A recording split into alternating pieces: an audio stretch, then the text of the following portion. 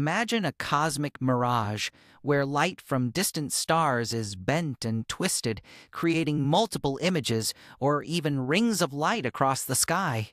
This isn't science fiction, it's gravitational lensing, and it's allowing us to peek behind the curtain of the universe, revealing secrets hidden by vast distances and unseen cosmic objects. For example, a massive galaxy or black hole bending space itself, strong enough to bend light from galaxies billions of light years away. When that light passes near these massive objects, it's warped, stretched, and magnified.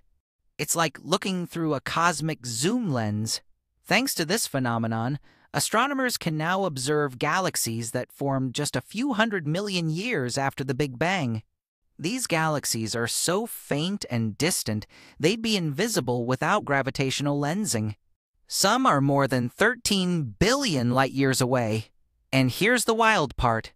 Sometimes these lenses even create duplicates, multiple images of the same galaxy, like space mirages. So yes, the universe has magnifying glasses. We just had to learn how to look through them.